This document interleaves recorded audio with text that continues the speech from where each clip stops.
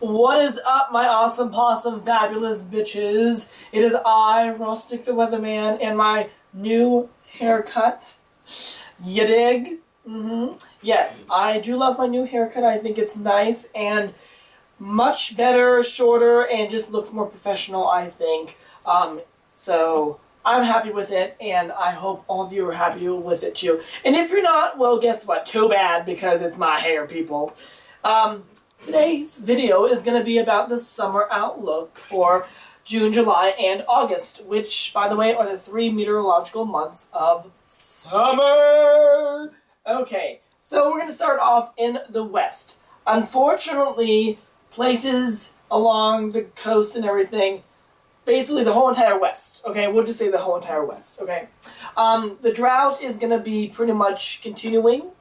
And the heat is going to be building in places like Washington, Oregon, Idaho, and Montana. And it's going to be drier in the Pacific Northwest as well as in the desert Southwest. So the drought could even expand a little bit to the north into places like Seattle and Portland. And don't be surprised in Seattle and Portland if you see 90s this summer, because it is going to be hot, hot, hot. And the wildfires down in the southwest going over into the southern plains, unfortunately, there's not going to be a whole lot of relief coming into those places. And again, it's going to continue to be hot and dry and unbearable, and it's not good at all because the drought just keeps getting worse out here. And over the summer months, it just looks like there's not going to be like any relief at all. That's very sad to say and everything, so I'm sorry if you live out in the west and you're dealing with a drought. My hearts go out to you. Alright, so moving over into more of the eastern Rockies and the plains and everything, expect to see a bit wetter than normal conditions coming into the eastern parts of the Rockies. Not necessarily cooler and wetter, just a bit more like storminess. So you could just see a bit more rain in your rain gauges than you typically would find in a summer season if you live from Montana going down into Colorado and going into places along the high plains in like Nebraska and Kansas City. I mean Kansas. Maybe including Kansas City, but the state of Kansas, I meant. Going into the upper part of the Midwest, a typical summer is expected for places in the Dakotas and Minnesota, Iowa, and Nebraska. What does that mean? Basically, 70s, maybe a few 80s, not a whole lot of heat waves, not a whole lot of storms, typical rain, just you know, not droughts or not, you know, cold waves, just kind of just typical summer. And it actually is nice up in the upper Midwest during the summer because it's cooler in the 70s and there's less humidity. So, Minnesota, state of like 10,000 lakes, go up there on vacation if you're going to be sick and tired of the heat that's going to be building in the south. Just go up into Minnesota and go out on one of the lakes and, you know, have a party and everything, because that's where you're going to find the cooler than just average, or not cooler than average, but just, you know, cooler than expected along the deep south and everything. So Midwest is going to be typical. Going into the Central Plains and like the Ohio River Valley, we're actually going to see a bit more storms this summer. And the reason why is because for the Great Lakes region, due to the extensive ice that we've had over the Great Lakes,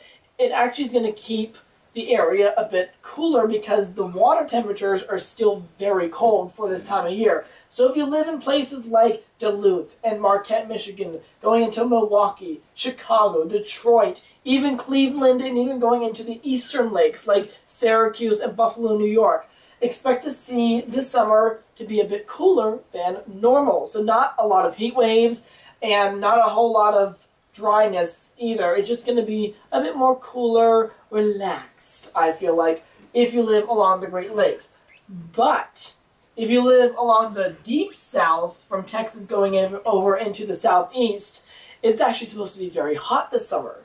So expect to see the temperatures come up, the humidity go up, and when you have the clash between very warm and humid air and cool air to the north, you get an in-between sector, and they clash together, and they produce storms. So that's why we think from like Kansas City, St. Louis, going over into Indianapolis, Nashville, going into places like Kentucky, over into some parts of the Mid-Atlantic, the Virginias, and the Carolinas. This summer could be a bit more stormy just because we are going to have a big temperature contrast between the north and the south. So again, just look out for a bit more stormy conditions. Not necessarily tornado outbreaks, but heavy downpours and frequent lightning. And, I mean, we can't rule out the possibility of a tornado, but it's not going to be like an everyday event. Just, you could see pop-up thunderstorms, you know, every other day or so for the summer months. Now, going into the Mid-Atlantic and the rest of the Northeast, this summer is going to be kind of like a roller coaster, back and forth, sort of say.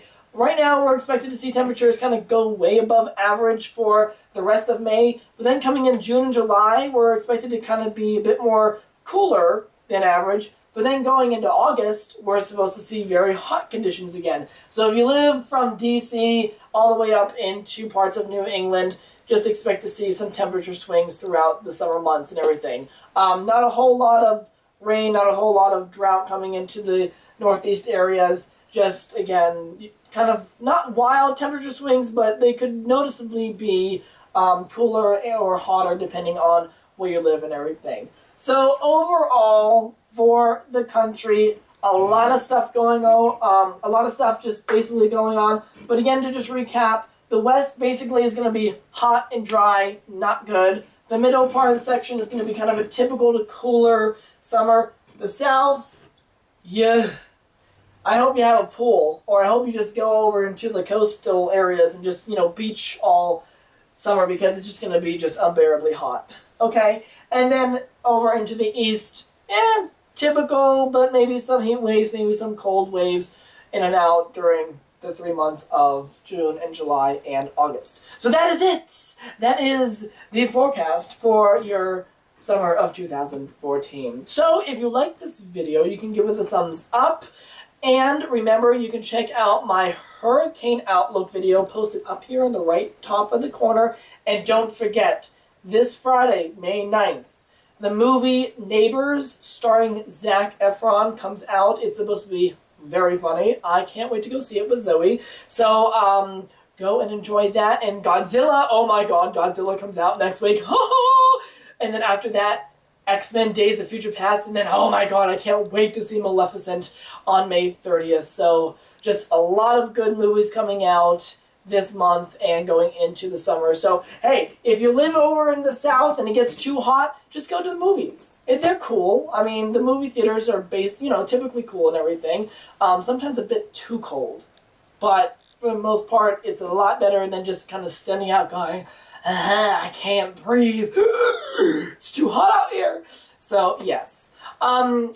Remember, you can find out more videos on my channel, Weatherman R, and blah, blah, blah, blah. I'm rambling on and on. So that's pretty much it, folks. Alright, remember to keep your eye to the sky and enjoy the rest of this week, enjoy the rest of the month, and enjoy this summer. I'll be back with more videos. Alright, bye!